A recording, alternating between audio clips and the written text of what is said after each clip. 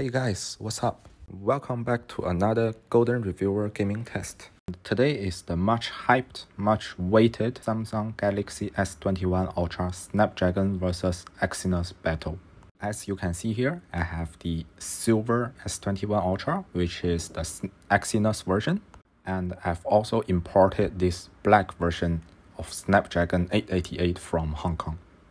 Both are incredible devices, both are snappy and fast, but we still want to find out which is the best. By the way, I buy all my test devices with my own money. I'm not sponsored by any manufacturer or any brands. And these devices are not cheap. I spent almost 4K Singapore dollars on them. All that is just to give you a fair, unbiased, and informative review, okay? So please support me by clicking that like button, share my channel to your friends, and subscribe for future contents. Today we are going to compare the Genshin Impact game, and I'll set both devices to 60 FPS plus highest graphics settings. Before I start, please check out my previous video in which I explain how the FPS meter can be wrong on Samsung devices, especially for Genshin Impact game. So if you see very different results from other people and me, you might consider that might be the reason. And for all my tests, I made sure that the FPS meter is giving the correct reading. So these numbers are definitely valid. Okay, just as usual, I will show 10 minutes of gameplay in Genshin Impact with the same playing style around the Nantiamen area, which is not affected by the bug that caused some FPS drops. If you want, you can watch this full 10 minutes footage. Otherwise, you can skip to the last part of the video where I'll show you the FPS and power consumption results.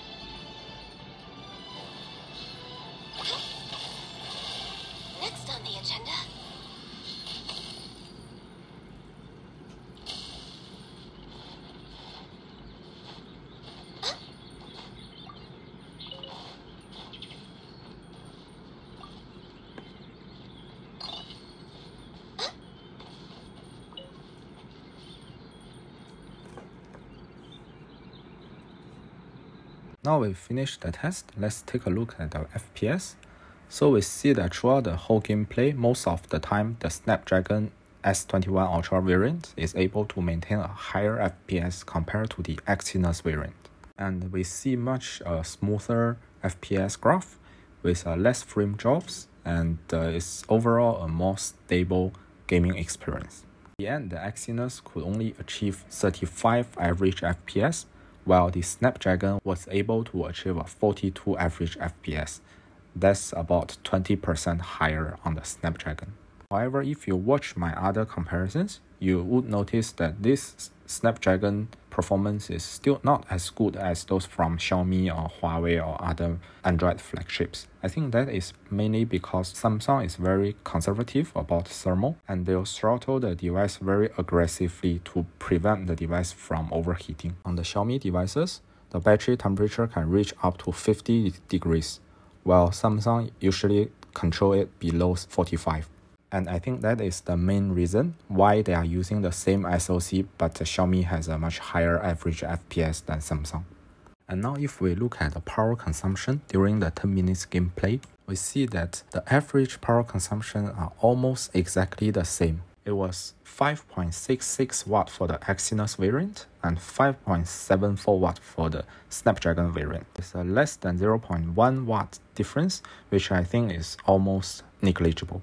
So we understand that Samsung gives these two devices exactly the same TDP, or thermal capacity or power capacity, whichever way you want to call it. That means for any long gaming sessions, both devices are allowed to heat up to the same temperature and allowed to use the same amount of power.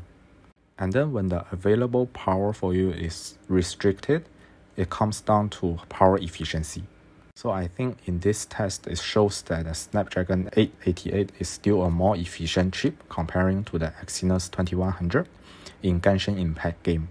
They use the same amount of power, while the Snapdragon is able to achieve 20% more FPS. So that's all for today's video. Hope you enjoyed it. See you next time.